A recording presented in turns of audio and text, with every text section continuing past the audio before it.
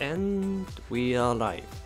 Hello my good friends, and welcome to this new episode of Learning from the Masters, where I'm glad to talk about Claude Monet, which is a great artist, one of the main figure of the Impressionism movement, one of the founder of this movement, and definitely a great artist that has had a tremendous impact on the entire history of art.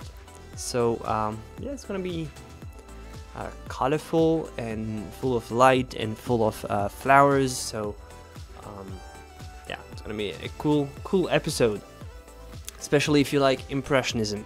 All right, let me check if the chat is working properly. Alright. Apparently it works. Hello Mariana. Love your streams. Love you being here. Yeah, so Monet, well, first of all, 1840, 1926, and he was very prolific.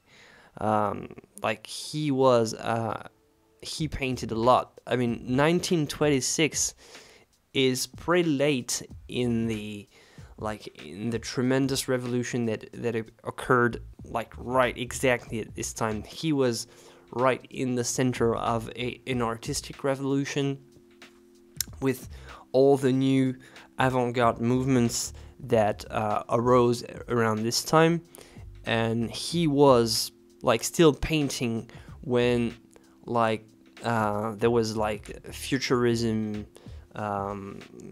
Dada, the kind of the premises of surrealism, all these things like Cubism, all these things were happening, and Monet was still active at this time, and a lot of the new movements, a lot of the avant-gardes that came up between like the end of the 19th century and the beginning of the 20th century were hugely caused by the tremendous dynamism that was brought by the Impressionism as a movement, as a completely new way to understand the world. So you had Impressionism and immediately after, like post-Impressionism, Expressionism, I mean, all these new schools of arts, like it was really the time of the isms. It's kind of a trope, like in the world of art. Like this is really what's considered the time of isms, and it's a period where artists were really trying to. Each group of artists were really trying to found a movement in such. But Claude Monet himself was not that much interested in founding a movement as such. He did not came up with the world Impressionism himself. Like Claude Monet did not invent the word Impressionism. It's actually critics that came up with this word, and I don't know if you know that, but in the beginning it was a derogatory term. In the beginning, the word Impressionism was kind of meant as to mock the movement by the Impressionists. Sorry.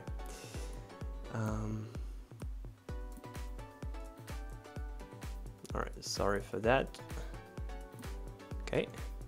So first he came up with this painting. Let me remove my head. All right. So first he came up with this painting, which is signed right here, like the famous signature Claude Monet in 1872. And the title of this famous painting is called Impression soleil levant, which means impression rising sun.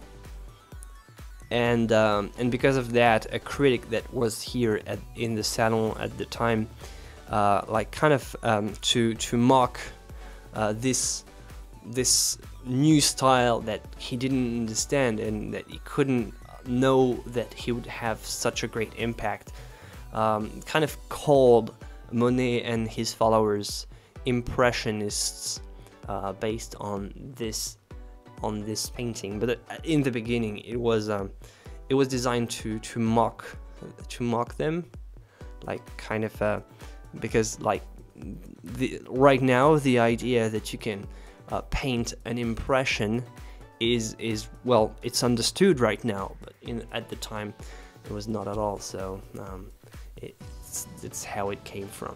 Hello. So we have Kelly Ramirez, hello. Raymond. We have Mike, hello Mike, and Black Master, salut Black Master. Alright, so impression rising sun. So, and you can already see the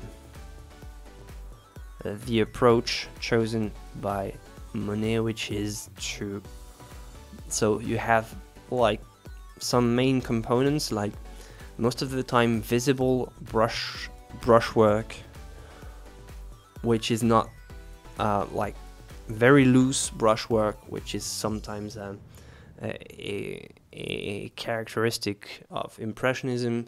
You have outdoor light and natural light, and the idea to use color as a way to create the visual impression of lights and shadows. So you don't take some type of brown and create various grades following this brown. You actually use colors and the optical effects of colors to represent how the lights and shadows can have an optical chromatic effect on your eyes when you see it on sight. So kind of replicate the effect of light and not just follow the form. You're not just, see, you have this idea of where when you're a beginner you're supposed to paint a sphere, and you understand that by gradating grays and you create the visual impression of the form. Well, it's not the same thing, and that's not the idea of Impressionism. The idea of Impressionism is to replicate some chromatic effects that light has in natural environments. Mostly, most Impressionists paintings are outdoors, and in the outside world, when you paint plein air, you have some chromatic optical effects, like the fact that the shadows recedes to go more and more blue. This is a side effect of the sky being blue. So you have even like shadows in the natural world. The further you go, the more the shadows get blue, because they still, well, I cannot explain right here because it's like more foggy environment, and the blue comes from like the difference to balance the orange. But we'll come back to it later and see what we can find about this bluish effect about Monet. So, all right. So a very famous painter, one of the, I think, highest selling artist in my estimation. If you have a Monet in your garage or in the attic, you are a millionaire. So I can only wish for you that you own a genuine Monet, because that would be kind of cool. All right, let's try to start with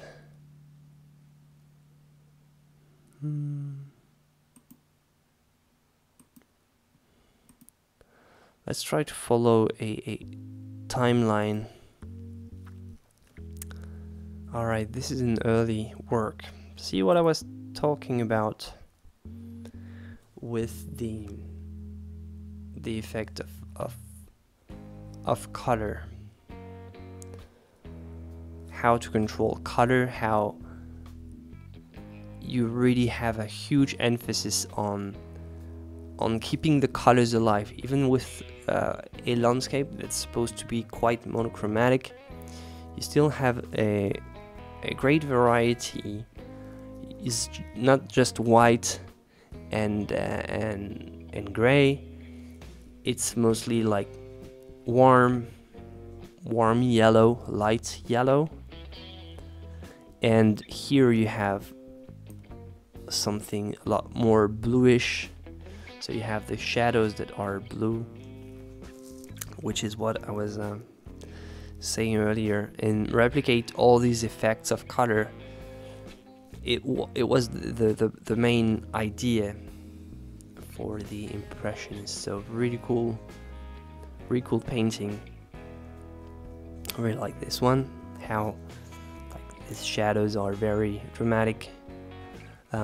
Impressionists were really always very interested in playing with these shapes by the shadows. They really liked how when you have lights coming from through trees, you have like patches of color on the ground, and this is something that he was playing with at the time, very textured as well,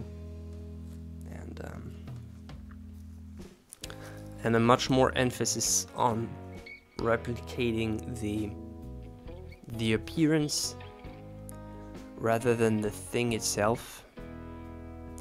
So generally it was painted without or with very little preparatory drawing.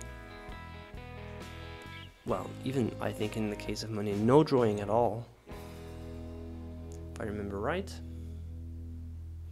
Let me check.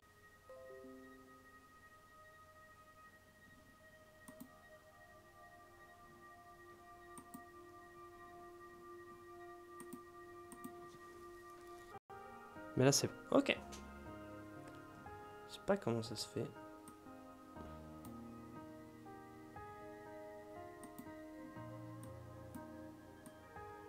Alright.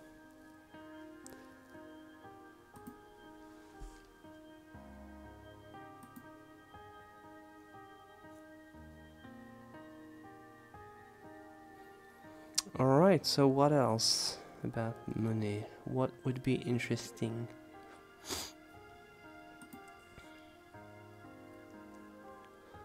That's very cool.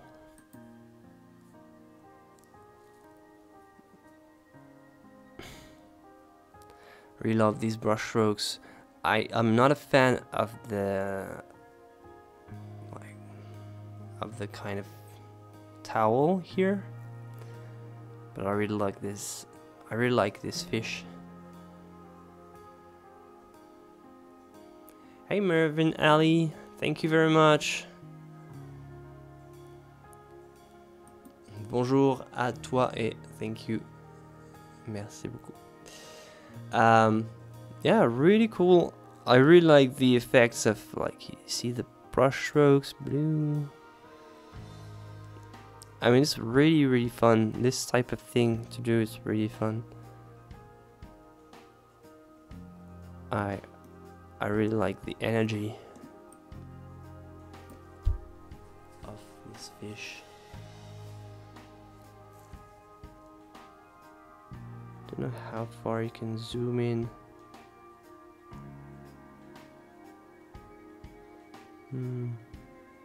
Wonder what's the background and what's de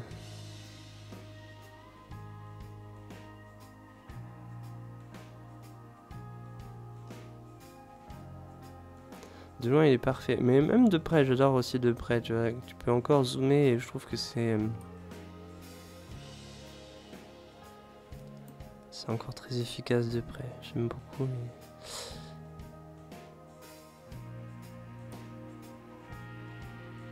I don't have much to say. Just looking at the brushwork is kind of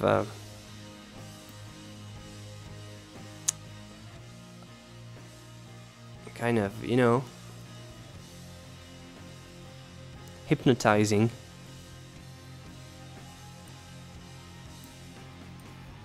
Well, if you like brushwork,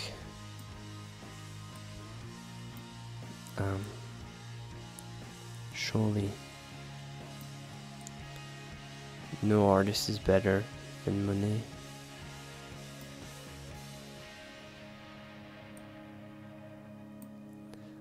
I like how effective everything is.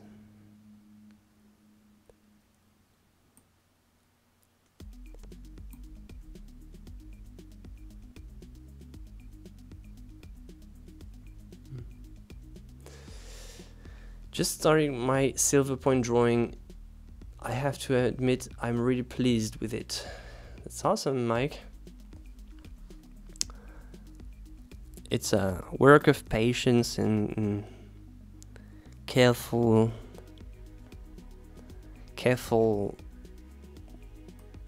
work, careful planning, and just taking the time. But it's very pleasant, as you said.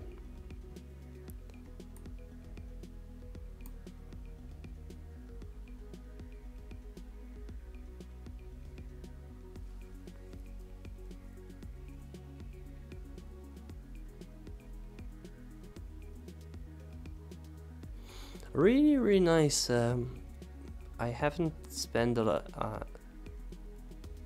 It's the first time I spend as much time looking at this painting. I knew it, but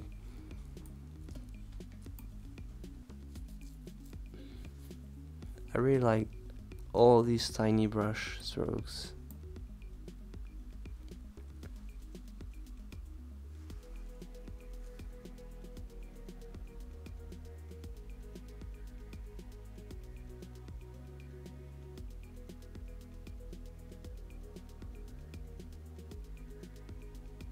Super cool. Like it. I like it a lot. So this is more early work. It had some interior thing. It's funny how he was already kind of like, there's not much hesitation. Like, this was an earlier painting, which is not typical of his style.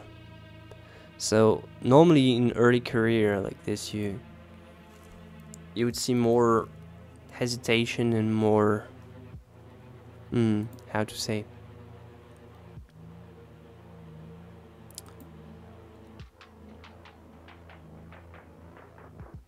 this is also doesn't look typical. So you have a couple of paintings that are not really typical, but already right here, and with this painting you already have something very that really looks like Monet, actually, that you can know. Well, this one you could say is someone else, so this is still very early work, so it's kind of normal.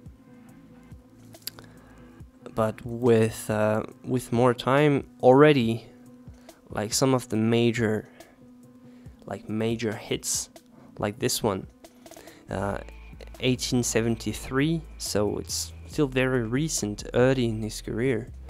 And you have one of the hit pieces of Impressionism with this one, which is called Poppy Field, very famous for how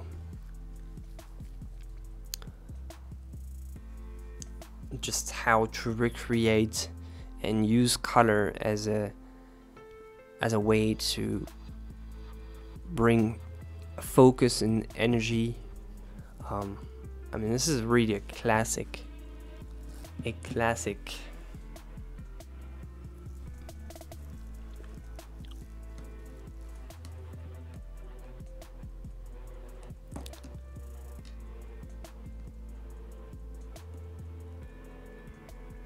So characters are mostly suggested.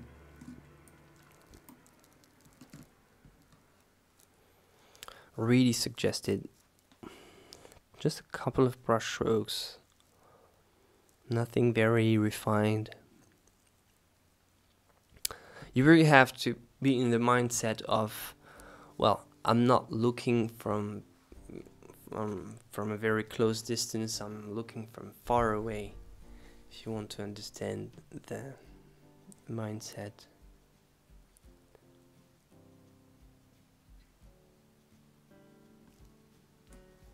And as well, you have to understand that Impressionism was only made possible because of the introduction of paint tubes, which was a new thing at the time. Like paint tubes was a big thing at the time because it would allow the artist for the first time to just take the paint with them and just go paint outside, which before was really a struggle.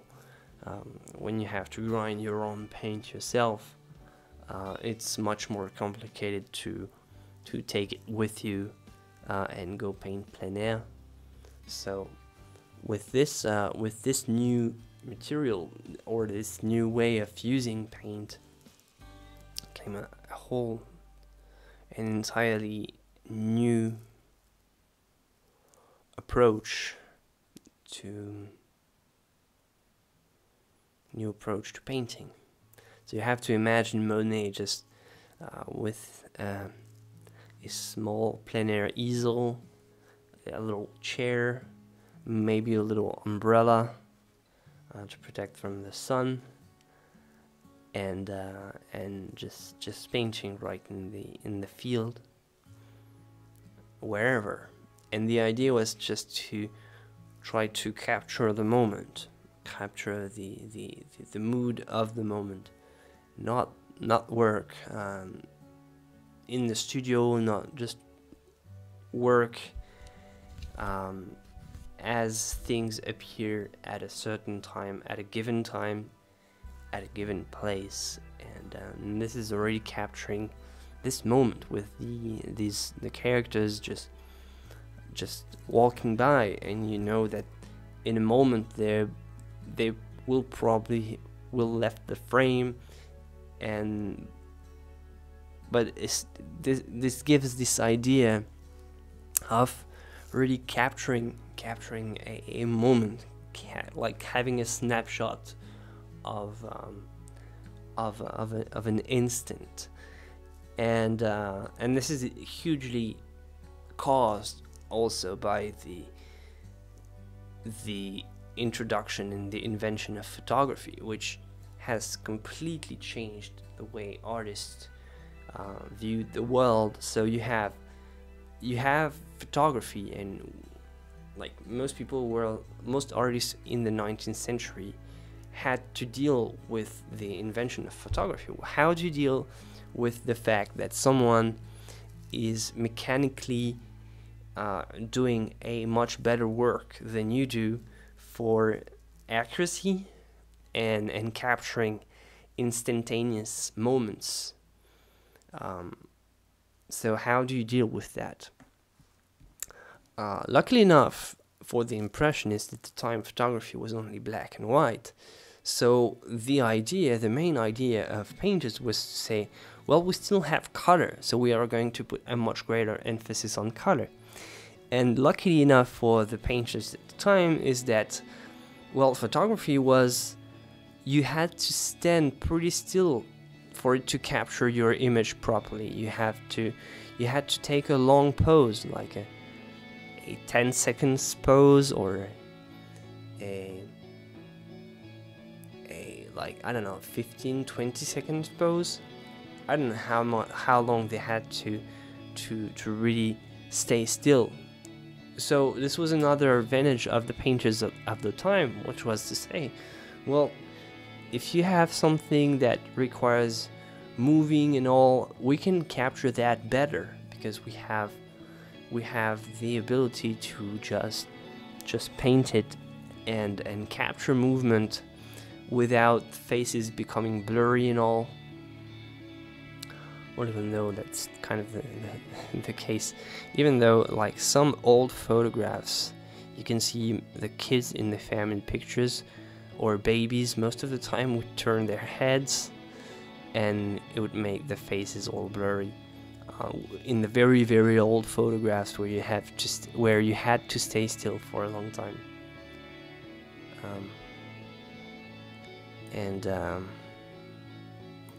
So this was kind of the answer from the painters to the challenges of photography. Painters were saying, well, alright, we are not capable of doing the same thing, but we are going to show you what we're capable of. And it's still a relevant objection today.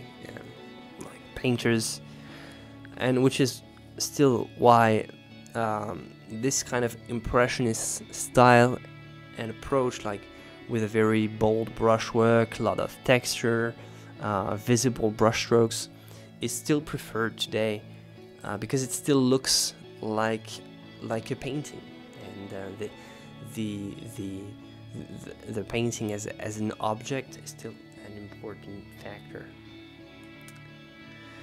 Comme ça paraît simple, mais c'est un grand travail de perspective du paysage. Ouais, et en plus, sans vraiment utiliser les principes de perspective classique, puisque là, ici, on est dans quelque chose de très libre, fait par touches de couleurs juxtaposées les unes avec les autres. Il n'y a pas les fameuses ces lignes de perspective. On sent qu'il a vraiment travaillé directement au pinceau. Hello Polar Bear, hello Burak, hello Aisha, sorry if I mispronounce your name.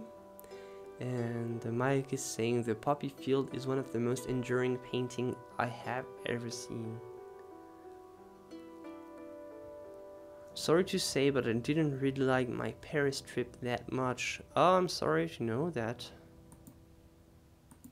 How come? Alright, so, well, we're gonna see this one first. Springtime. Well, this was mostly in interests of the Impressionists. This still is a huge attraction for painters, even today. Well, and you can basically forget about the entire superior part, upper part of this painting. You can clearly see that the entire focus is on these like patches of light falling through the leaves, and this was the main like the main focus. This was the only interest. You can clearly see that. Well, all right, the portrait, yeah, whatever. The hands and book and whatever, who cares? What I'm really interested in, says Monet, is painting this. Well, it's very, very clear. I don't know if you need any proof, but well, not saying that the upper part is not well painted, but the upper part is kind of bland. And if you only had this, for instance, you would say, well, okay, all right, yeah, the color is not really good. But when you have all the play with lights and shadows, you can start feeling what the Impressionists' approach was, and what was interesting to the Impressionists see, and you can see how they liked playing with light and color, and how color can translate into light, and how light can translate into color. So right here you have a white object. So right here it's in the shadow of the leaves, and right here it's like directly receiving sunlight. So it appears very white. strongly white, kind of pinkish white. And this pinkish white is maybe it's the color of the dress, but also I think it's like counterbalancing, because it's a kind of slight pink, blue, and red, like kind of. I don't know if it's more in the magenta range or in the kind of traditional red. But it's meant to balance the green. And right here you can see that green, this part of the grass is much more yellow than this part of the grass, and this can happen like if it's more dry or if it's different type of grass. This will appear much differently, and all of that put next to each other creates this this very intense view of how the light hits the surface of the ground. So you have the idea right here. It's not the most beautiful painting by Monet in my opinion, but you have the idea behind Impressionism at least.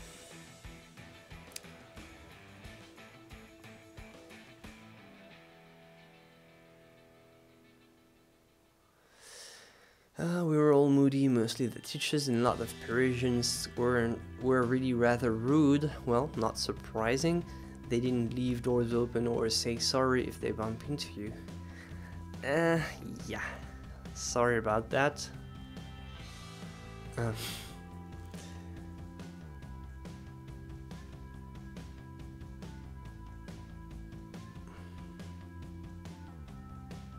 I like London more because I'm used to the people. Sure, they're rude, but not that rude. This member of staff at the Louvre tried to ignore our teachers when they were asking about if we could go independently. Yeah, well, you know, like big cities. Paris is very dense city. It's not like London, which is very, very large and spread out. Like Paris is a lot of people at the same in the same small city. Yeah, so a lot of oh, so which one now?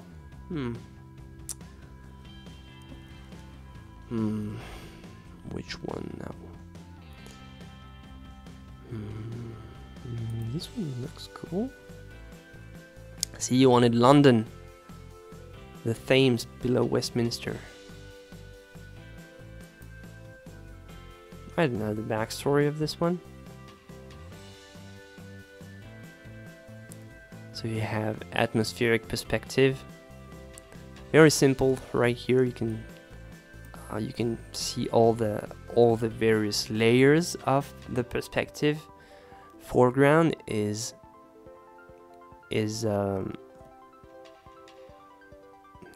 very, very dark. Like in between, it's a little bit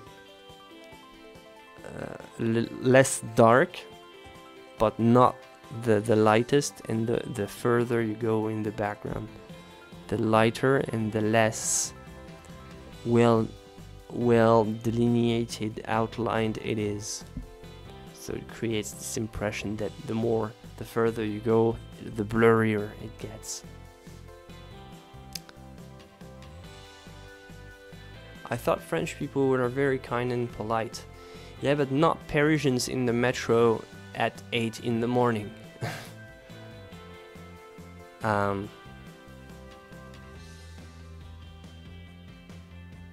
But like it's like people getting to work in a kind of hostile environment, like, you know, like have millions of people going to work at the same time.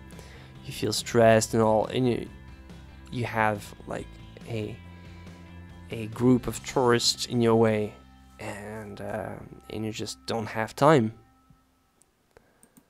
So that's how it is, unfortunately. But it's not all France is like this, and not all Parisians are like this as well. You're unlucky. So with Monet, you also have lots of painting like this that he painted along the Seine. He was very prolific because it was really one-time paintings all the time. He was going out and came back with a painting almost every time. So yeah, you have a lot of paintings by Monet. You have some very cool effects right here with the reflections.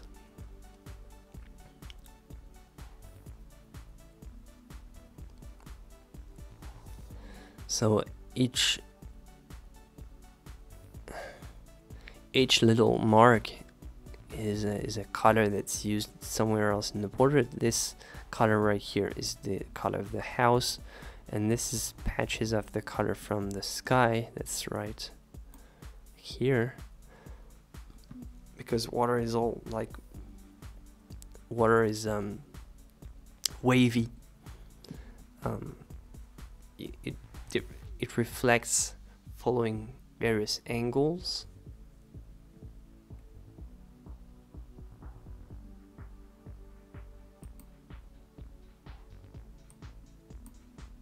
And right here the water is much quieter, so it reflects straight like a mirror, more like a mirror. And right here you see all the effects of the waves. So pretty cool.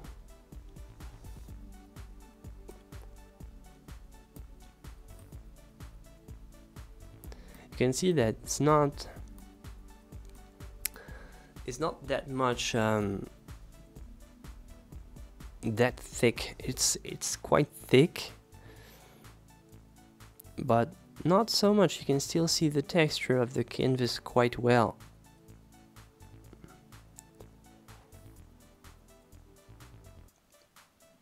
So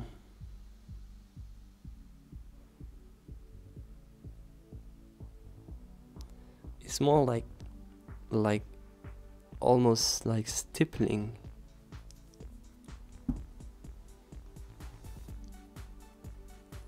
This one reminds me of Van Gogh's style. Yeah, it can. It's more like Van Gogh's style is taking a lot from Monet. Monet came earlier.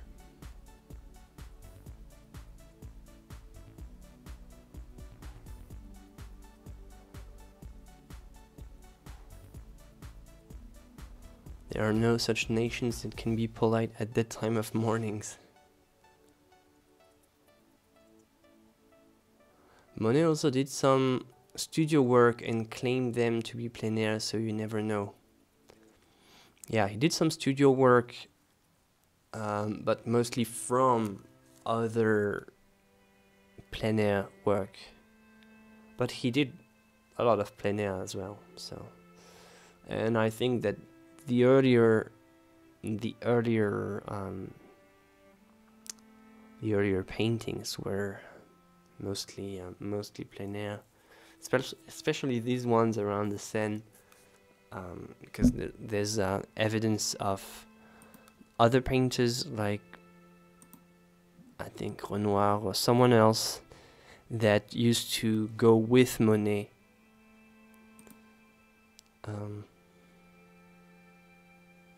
And paint with him, so they have like similar views from different painters. And this one is very cool as well. Very cool how the colors really look like the type of atmosphere. Like, you know, the sun is not always shining bright, and when it's just partly cloudy like this, This is exactly the type of atmosphere that you'd get. I really like how these gray actually really capture this type of not sunny, it's not dark, it's just right in between. And really think that this work on shadows, everything works really well in terms of color.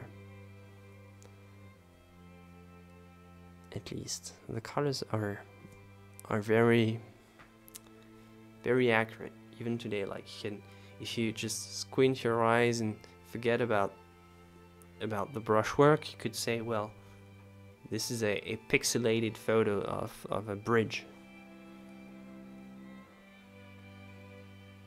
So we like the effect of to recreate the kind of mood and atmosphere. So the Mona Lisa looks better on a laptop. Well, I guess, yeah, because it's kind of small and it's full of people all around. So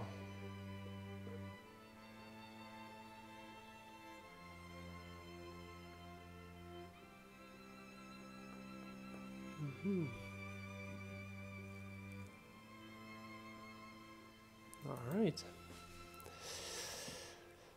So what else do we have? There's so many paintings to see, so let's jump a little bit.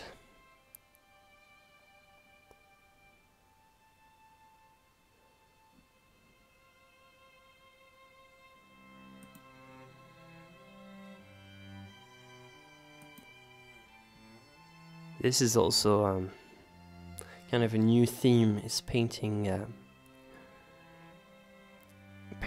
objects of the modern world, not idealizing. So this one plays on blue. It's not very impressionistic, because I doubt that the view right there was as blue as it is right here. This one is more expressionistic, or is more maybe a color study, playing with the chromatic effects of blue. There's a better one. This one is not the greatest. Train Station by Monet. This one works better in terms of color, like feels more realistic, but it feels less expressive, less cool, I think. More shadowy, more dark. And it was not uncommon for Monet to paint several versions of the same spot at various moments of the day, or various moments of the year. Let me try to find if we have another train station, because it was not my favorite.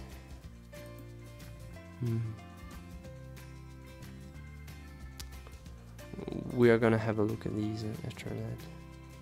Alright,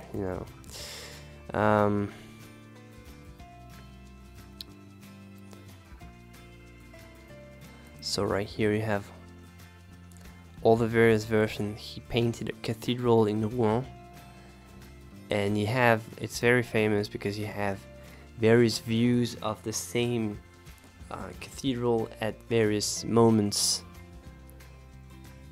and various kind of atmospheres. So this is gray weather, so pretty common, right? You have an early morning effect, which has some really cool textures right here. You can see how he was already starting to really have fun, and he was getting more free at the time. He was really already very bold in the brushwork, because like to build something as thick as this and still have the overall shape of the monument.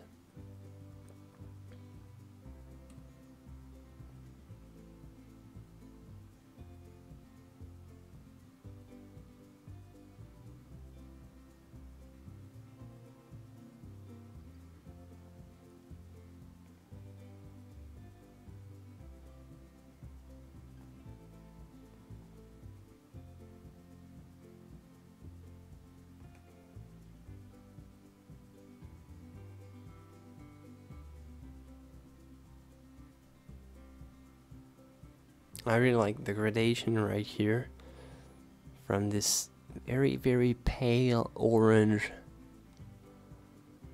going all the way and getting lighter and more bluish as it goes up, and how the outline is almost impossible to notice. A really cool painting, this one. So you have another one with a little bit stronger sunlight, but still the facade is still in the shadows, and all the blue is just the reflection of the sky. And again, the brushwork is very amazing. You could say, yeah, it's a Jackson Pollock. So Pollock didn't invent anything at all. Like Monet used to do the same thing, except that he was actually representing something that, if you're standing from the distance, it actually looks like something. And if you get really, really close, it's almost abstract. It's almost like just like you know, like a used rag that you have in a studio. Like have patches of look at this green, like pure green, pure yellow, all this optical mix that creates a vibrant surface. Really cool. Look at how this blue is constructed. You have some like muddish brown, like greenish, weird brown, that's supposed to create kind of the volutes of the rosace, and this very intense blue, but some green right here. I mean, it's you even have some pink right there. I mean, it's amazing how all these tiny patches of color kind of make sense in the end, and kind of work. Funny, right? And last one, morning fog.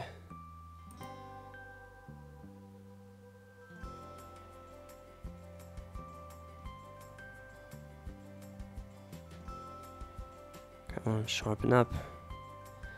Can't have anything sharper? Oh no. You're disappointing me, Google Arts and Culture. I wanted something sharp. Hi, Carrie. Hey, Professor Pancake. These look like pastels more than oils from a distance. Still fascinating. Yeah.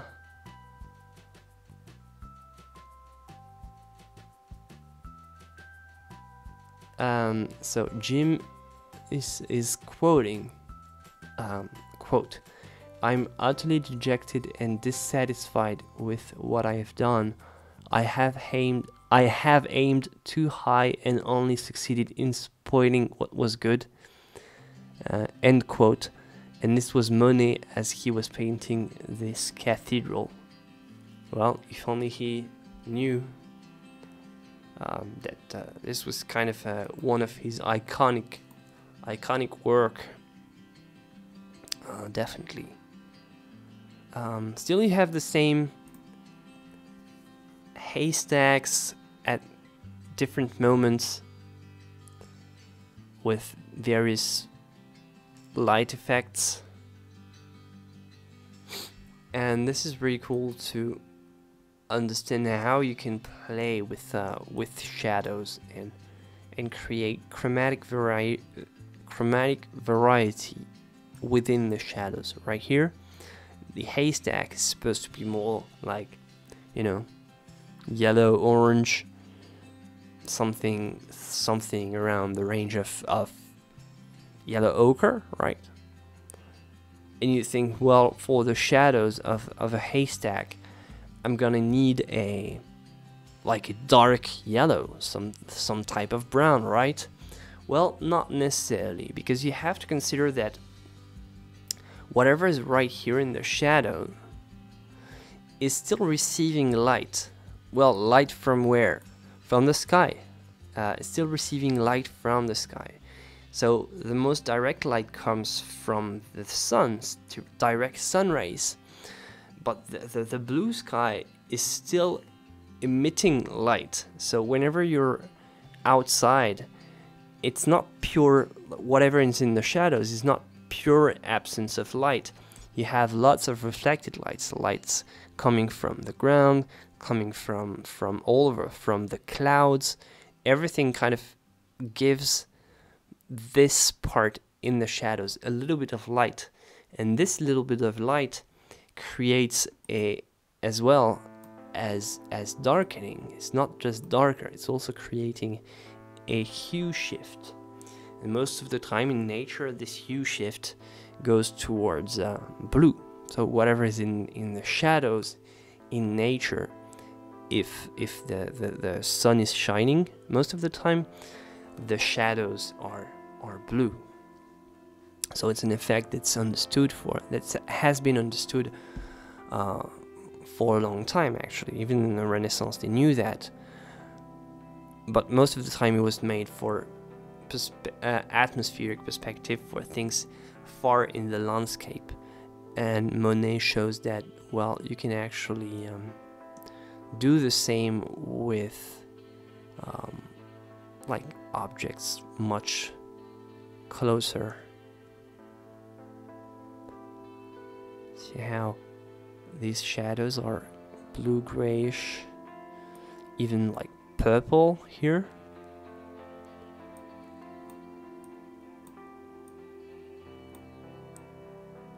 I mean, you wouldn't guess that. You wouldn't guess what it's supposed to represent if I just showed you this a sample of this color right here. So it works only in the context. Well, it works. It's not realistic as well. It's not a realistic, but it's an impression. So impressionism goes beyond just representing light as it's perceived. It's mostly representing some cool chromatic effects using light as it is perceived. So it's more than picking up the actual colors of the world. It's not being hyper realistic, of course. So it's a fine line between realism, visual realism, and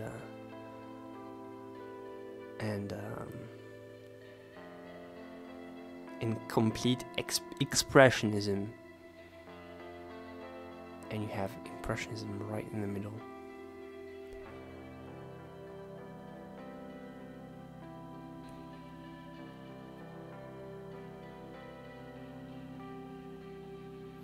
Hello Miss White. C'est juste que la lumière est plus intensifiée et que l'ombre ne doit pas tout le temps rester en noir. En effet, ouais, faut pas. En effet, l'ombre est jamais noire en fait. L'ombre est simplement de la couleur de l'objet quand il reçoit pas de lumière. Mais et de la couleur de ce qui se réfléchit et qui retransmet une partie de la lumière réfléchie sur l'objet en retour. So this is another effect of snow. This is a lot less convincing, in my opinion, than the sunny one. Sun in the mist. Yeah, I'm not convinced by this ones. Not as much. This one is much better. This is the kind of weird light that you can get. Well, maybe this greenish light could be a little bit excessive, but this type of pinkish hue where all the countryside is kind of in this type of weird light, it happens sometimes. Just have to, for me, just have to forget about this green, which is too intense. If this green was a little bit less intense, for me it could work better, or just maybe more bluish, just a tint more bluish. This is the only thing that kind of makes it feel unrealistic, but it's very very strong though. So if you aim for realism, you don't want this type, but the visual, the chromatic punch is undeniable. It's like bam. Take this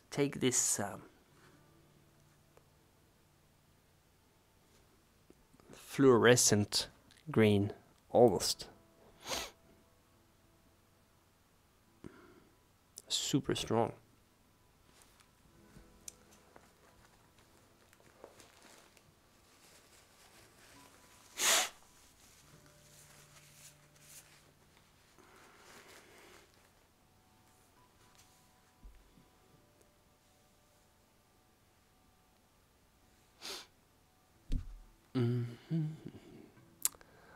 Okay, so this was the haystacks. Now you have to find the needle.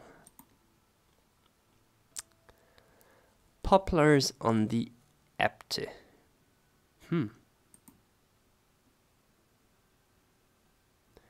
can see how Monet became more and more effective in his brushwork. How he spent less time brushing and still applied more paint every time with each brush stroke.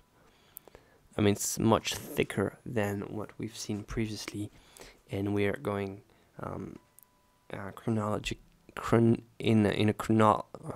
like we're advancing in time. I can't say chronology. So if you compare it to the previous landscapes that we've seen from earlier, like the surface is thicker, it's more assertive, and everything just feels very abstract from when you zoom in like this.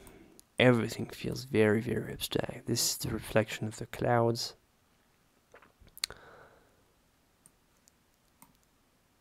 But the thickness really shows how he was really in control of the quantity. How, I mean, he had his style already, so he didn't have to think too much about the shapes and the colors, and he could just very freely just work on that gesture and let it let it go like this, very very freely.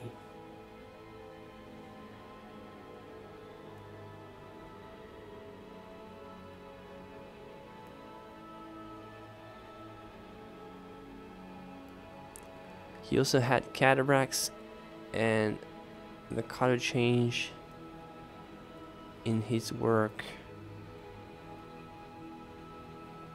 when his cataracts went ripe. Alright. If you say so. I didn't know that.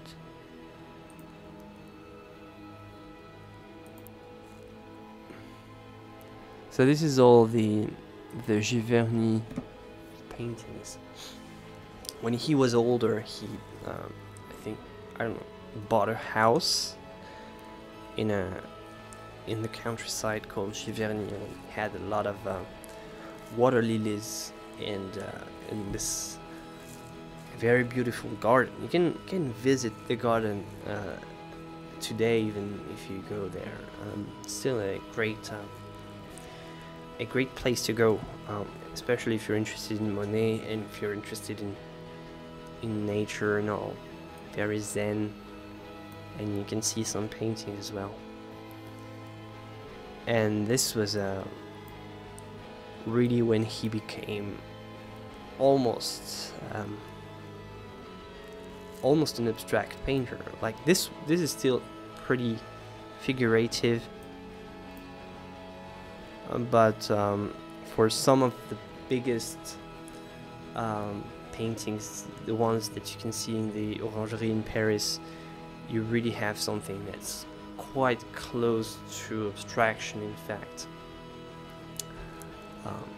under some angles, but especially if you're looking from very, very close, if you zoom very, very, very close, I mean, it's almost impossible to get exactly what's happening. So it's all patches of color sitting next to each other and making sense and creating this view that could be a photographic representation of this landscape, really. And that's really genius, because it's just blobs of color. It's hard exactly to know, because you have to have the right color for the shadows. You have the right color for the lights. Everything has to be so accurate, but it looks so natural. So yeah, really cool. And yeah, definitely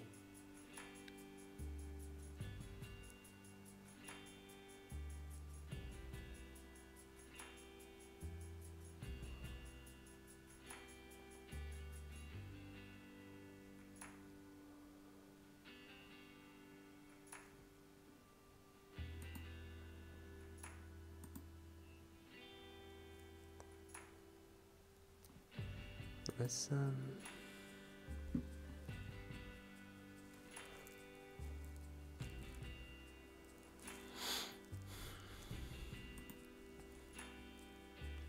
so you have numerous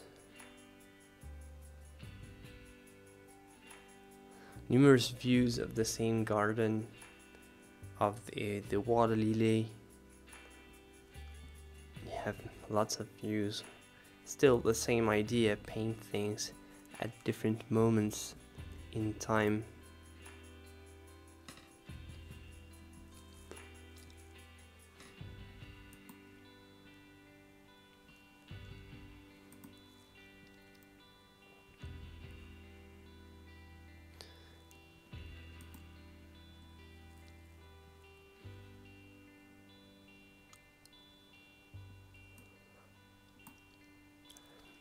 Sometimes it's just toying with colors, because really using this strong purple right there, so bold, because this purple is kind of a complementary of all the green that's used for the water and the leaves, and everything is just so bold.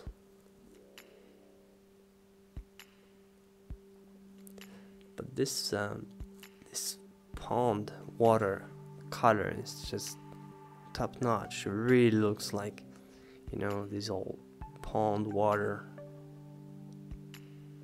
It's kind of murky, kind of greenish.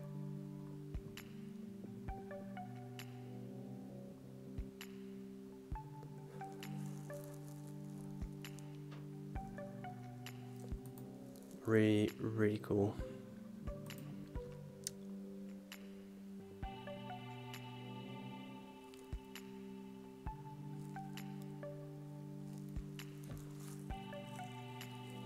So what else do we have? There's so many paintings to see with Monet. There was a lot of fakes at some point. Now it's a lot better, a lot harder to have your work authenticated.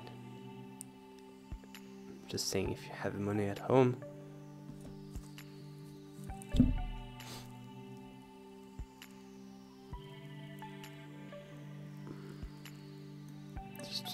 it's always so fun to zoom at them, at the brushwork.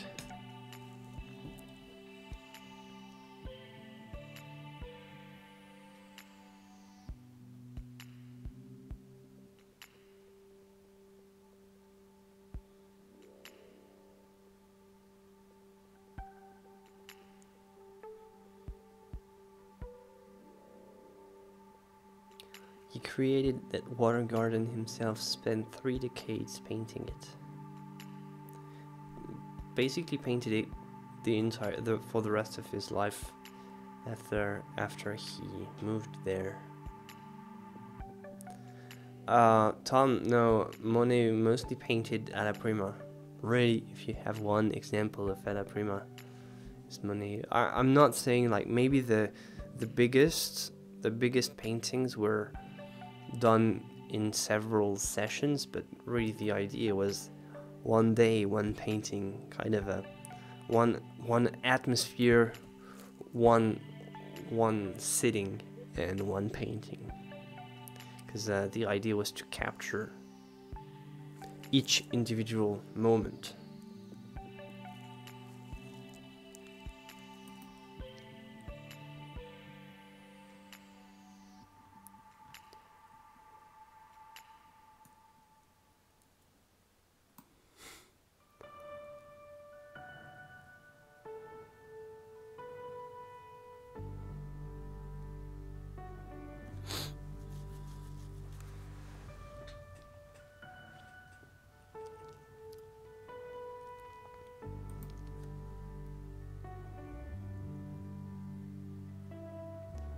Yeah, his water lilies are fantastic, and when you have all of them when you're there, it's really sets kind of a mood when you're surrounded by water lilies. It's really something. Let me try to find some.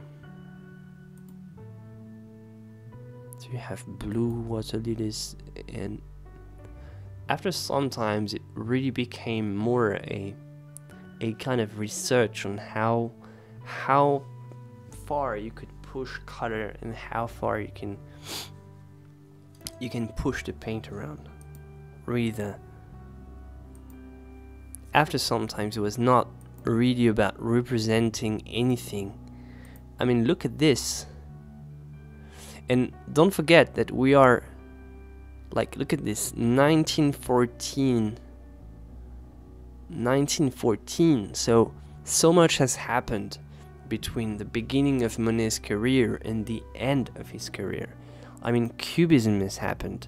I mean, lots of things have happened, and he's really pushing, and he never stopped, like, kind of his research in painting. His style has really changed right here. You can see that he was kind of experimenting with some type of effect, and the idea was not anymore it was not the same anymore. Like, you can see how the brushworks has gotten like all curvy. Everything is very like tormented. It's not calm like it used to be. You have some colors that are very like this red right here, very dark red, feels very strange. Everything is very, very tormented. It's purple, even some black, apparently like pure black. I don't know if he created with a mixture or if it's some genuine black.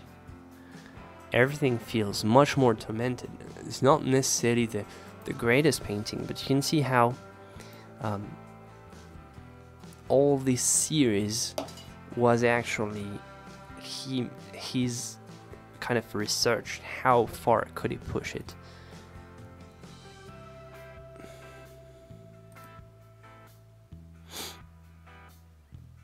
Wow, this one is impressive. Look at this. The water lily pond in the evening. Yeah, sure. I'm sure it looked like this. See, he was like kind of in another world already. Like if he at the end of his career, he was almost already in the world of abstraction. And I have to say that the abstract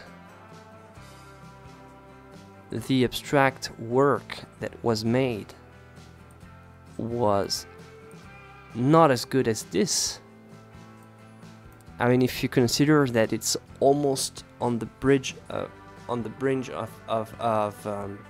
abstraction, this is much better than, I don't know, Kandinsky or Malevich or who else. I mean, this is abstraction done right if you consider that abstract. It's not, because technically it's supposed to be a water lily pond, but well. And this was a huge. Let me check the size. It's 2 meters by 6 meters. 6 true. So it's huge painting. So when you're in front of that, I mean, that's impressive. Very impressive. Look at the black in this work, yeah. The previous one. But this one, I mean, I like how intense everything is. And there's no mismatch in the colors. I mean, they play with each other, but no one is kind of strange to the others. It's still compressed in terms of color, of like, it's all centered around this orange, red, and then comes this blue, and then this kind of purple, and here you have something more towards blue-green. But it's amazing how everything kind of transitions into the colors surrounding. I don't know if it makes sense, but I mean, I really like this view, and being in front of it, because it's 2 meters by 6 meters, so being in front of it must be amazing.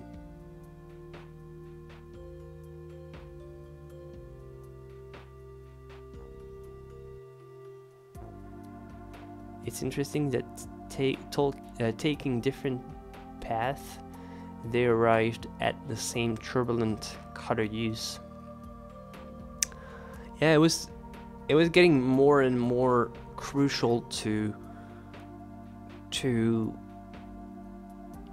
make colors more expressive.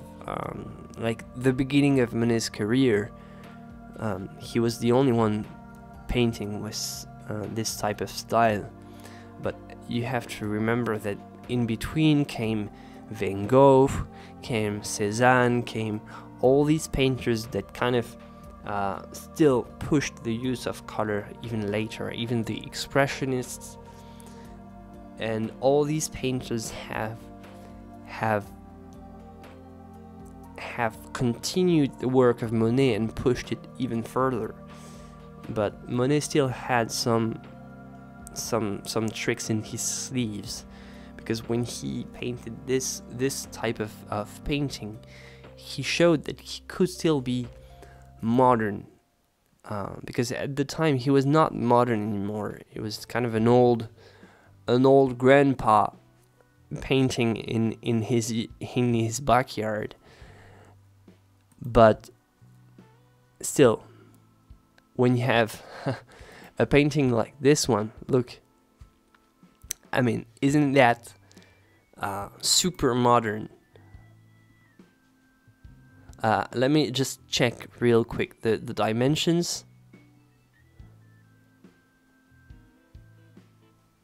So 17 meters by 2 meters. That's huge.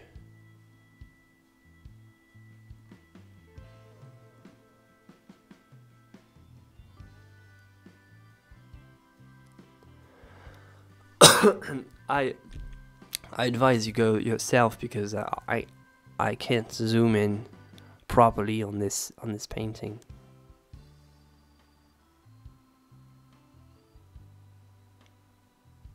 So it opened after the artist's death.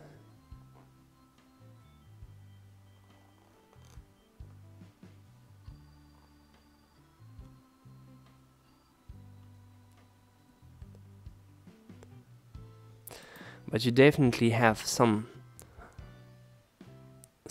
roots, some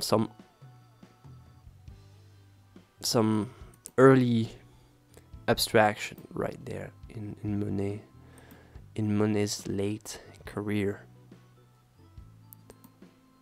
I like this yellow. Right here you have nothing, almost.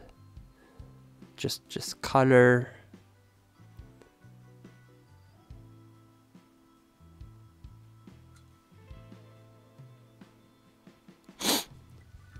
It's very interesting to see, especially to see the evolution.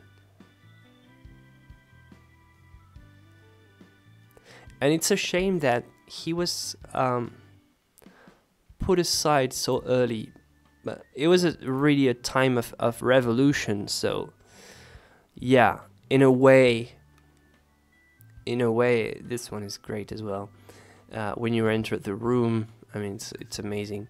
In a way, Monet was kind of put aside because he was an old guy, and you had all the new avant-garde with all the cubism and oh yeah, futurism, and you have all these new ideas coming from the East with communism and all these new, like, brand new revolutionary ideas coming from all over the place.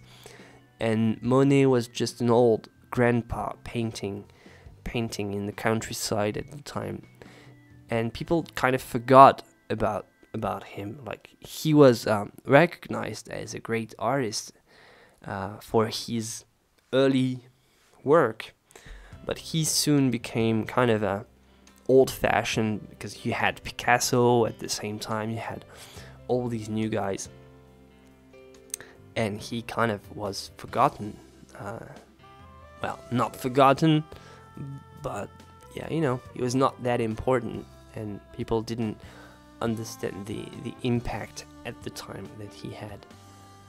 But it soon got fixed, because he's now recognized for the impact that he had also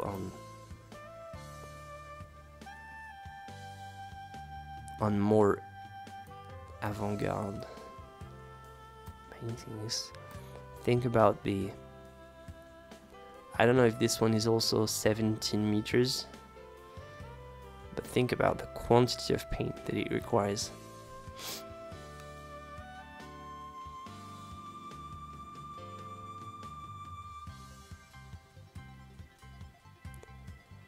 I hope to be as forgotten as Monet is. Now, he was not forgotten, his influence was forgotten. It's a better way to phrase it, probably.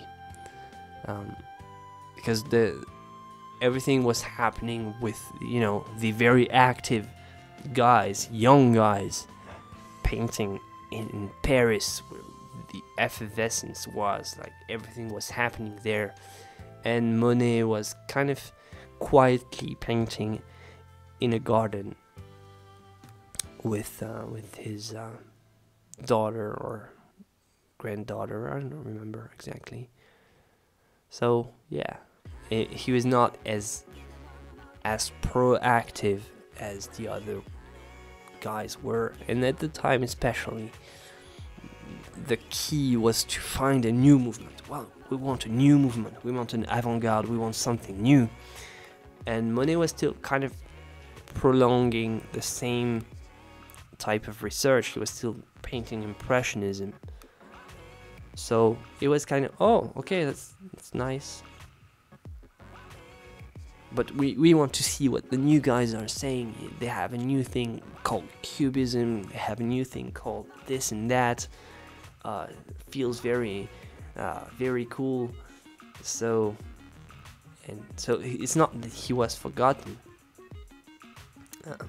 because he was not. But we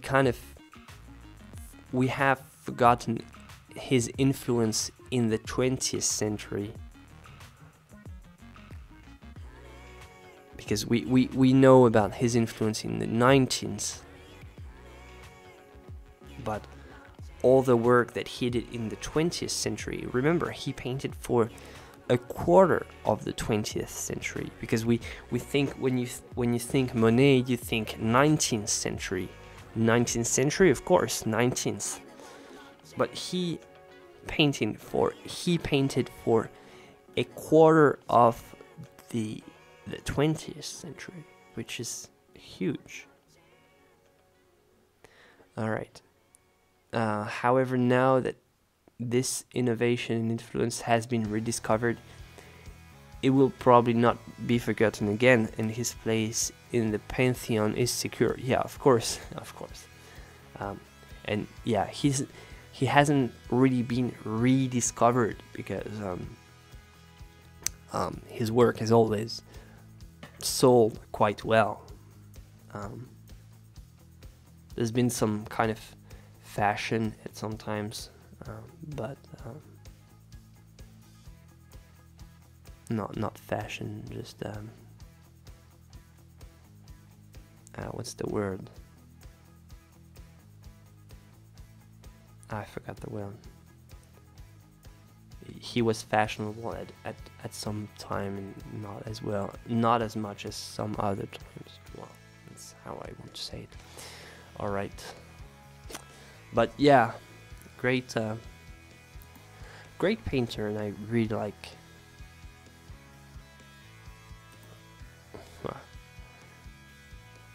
And this one, so intense.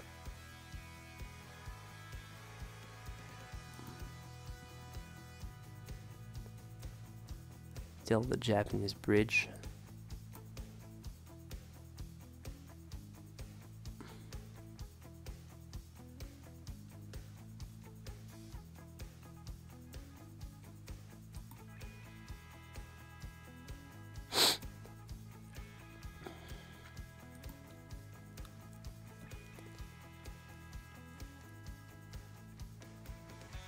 Trend.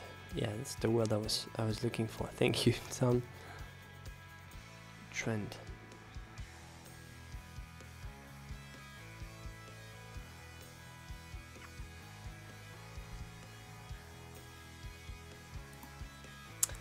All right. Well, this was nice. Looking at some Monet's work with all of you. It was a fun journey and an interesting to walk with Monet through an entirely new way of seeing and using color. So I hope you like this episode. I'm gonna finish on this note, and I'll leave you on this wonderful painting with a very pleasing use of purple and green and pink. So I hope you guys enjoyed this episode. I see you on the next one, and have a good one. Bye.